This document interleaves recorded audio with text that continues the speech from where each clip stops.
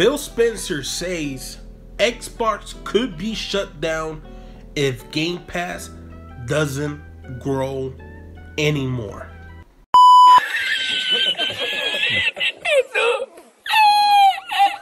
Or at least till 2027. Let's get into it.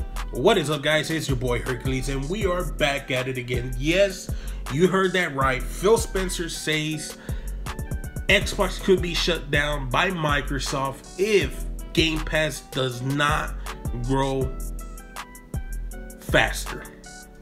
And well, sorry to admit, but I do believe this is true.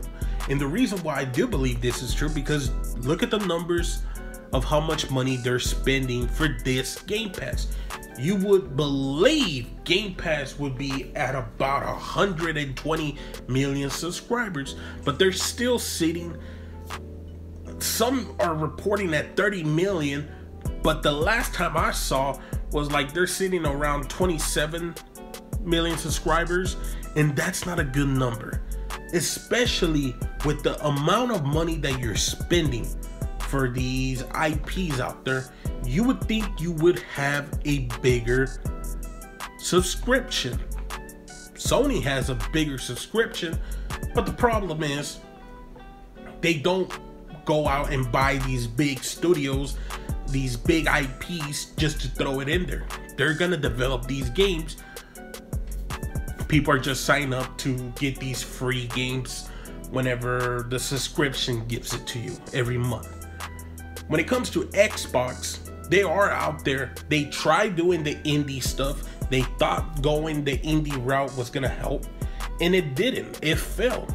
Now they're going with the big studio purchases when they should have. What should they have done? They should have started buying smaller studios. They should have bought smaller studios and start developing games. Now, if these games would have come out and they would have been trash, then go ahead, buy Call of Duty, buy Capcom, buy Sega, buy all these brands that you could, because that's your last result. But it looks like Xbox was like, you know what, we can't. We had a couple failed games from Xbox Studios. We have to just jump in and buy everything. And they're trying to buy everything. Even Phil having these daydreaming thoughts of buying Nintendo, which is just hilarious and pathetic.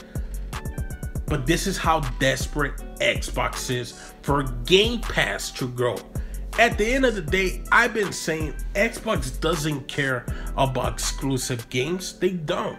Now, will they make some games exclusive? Yes, because they would think that's gonna drive in more people to subscribe to their service. But I want to see those numbers. I want to see if Starfield was able to draw in more subscriptions. I want to see if Redfall.